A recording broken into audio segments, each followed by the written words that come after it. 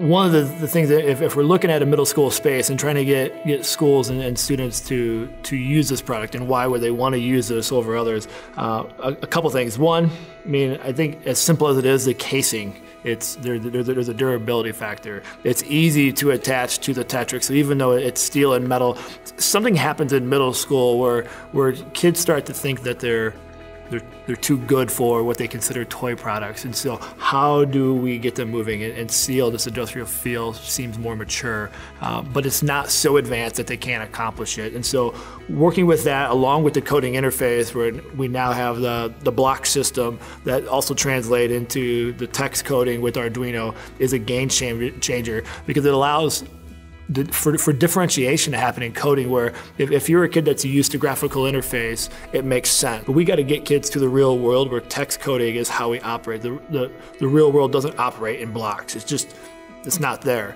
And so that transition to be able to see a block here, what's that look like in a coding platform or Arduino, is huge. And then it allows students to be able to make that transition into text coding, because that's a very overwhelming moment in system of thinking for kids if they've not been used to it. So now they can start to see the parallels and eventually move into that. So it's a nice transitional phase, which we don't see a lot of that currently on the market. The other piece is, I think there's something about the tactile feel of starting to use tools, even if it is just using wrenches and screws to put things together. It makes it feel more authentic, more like this is something that's awesome.